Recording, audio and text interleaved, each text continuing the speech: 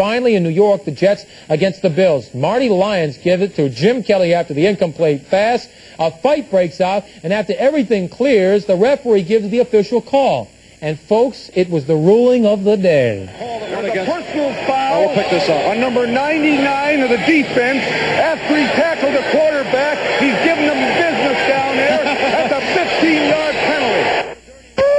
How about that, giving him the business? Is out of the playoffs. Nobody since Richard Nixon has made things as perfectly clear as Ben Dreith does here. There's a face mask on the white team, IBW, on the red team, double foul after a change. The ball's going to stay right where it is. Most creative call. Is he ordering lunch or something? He close to blocking it again, and also came close to contact.